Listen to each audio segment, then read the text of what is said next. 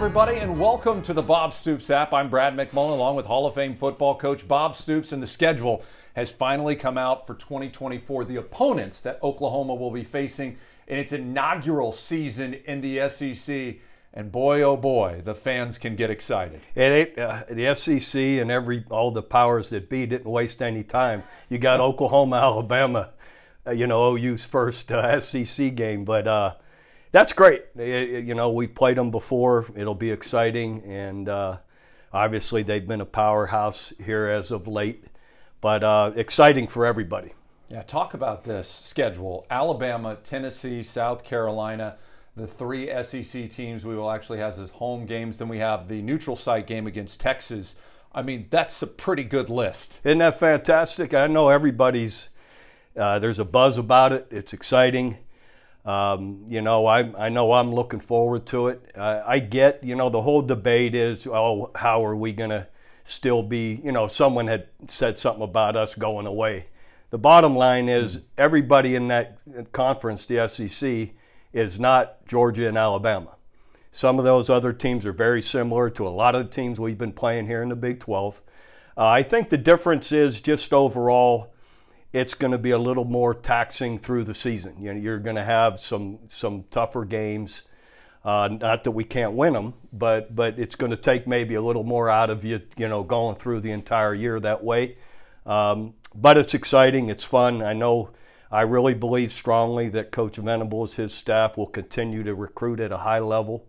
And I think being in this league, and once it gets kicked off, and these recruits start seeing the teams we're playing week in and week out and hosting at home, that it'll help us recruit even. Let's talk about recruiting. I mean, I think this is an important piece, is that Oklahoma is going to take advantage of being in the most popular, powerful, largest conference, if you will, in the SEC. And it proved it. Last year, they went 6-7. And they had a top 5 recruiting class in the country, and so too did Texas, also benefiting from going to the SEC. Yeah, I really believe that. We're always going to recruit in a strong and good way. I get people want to bring up, well, the state of Oklahoma only has so many offers or, scholarship offers because of our limited population overall. But Dallas is 2.5 hours away. So we've always, in all the schools, and all the little towns in between, we have always looked at that as our home base as well as anybody, and we have a huge, alumni base throughout Texas. So the bottom line, the fact that the proximity to Texas is so close, I think makes us different than some other places. And you battled in a really tough Big 12 conference in 2008. Just to kind of bring everybody back to that, at the highest point, Missouri was ranked number 3. Oklahoma and Texas both in 2008 were ranked number 1. Texas Tech went as high as number 2, and Oklahoma State as high as number 7. And the winner of that conference and the winner of the Big 12 championship, who would play Florida in the national title game, was Oklahoma. Yeah, again, we've been, I think, maybe some of those years, the teams that you just named have been a little bit underrated, overall. But we've had tough schedules in the past. This will be no different. And again, there's a lot of those teams, I guarantee, aren't looking forward to playing Oklahoma either. So in the end, it all balances out. Yeah, ESPN recently just did a ranking on the decades, and you can go to ESPN.com to check that out. Oklahoma alive and well over the last 100 years of football. The interesting part, in the 2000s, they had Oklahoma and Texas number 1 and number 2. And the interesting piece was OU had 7 top 5 finishes under you, Coach Stoops, in 2000 to 2010. 1 national title. Texas had 6 top 5 finishes and 1 national title. These are 2 blue bloods coming to the SEC. Absolutely. They've got rich histories, great fan bases, great stadiums that match what you're going to see in the SEC. So definitely, there's a lot of strong history there with both teams and brand names. All right, talk about the away games at Auburn, at LSU, at Ole Miss, and at Missouri.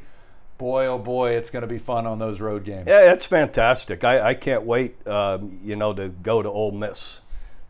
We've been to Missouri. That isn't quite as exciting, but Sorry, Tiger fans. Yeah, and I've been to LSU when I was with the Gators, and that's no picnic. Let me tell you, wear your hard hat when you go there.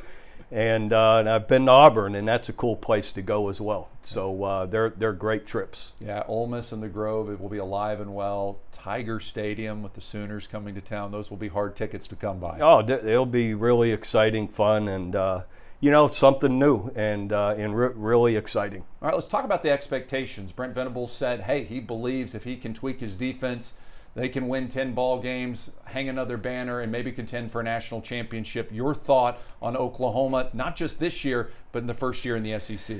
Well, again, we were very close a year ago. No one wants to hear that. I get it. But the bottom line is when you lose 4 games by 3 points or less, it really comes down to a player or two, on each side of the ball. But probably, like Coach Venables said, defense didn't make quite as many plays as maybe the offense did. And if we can make 1 or 2 more plays either side of the ball, but in particular defensively, we could change those outcomes. And that's what you have to do.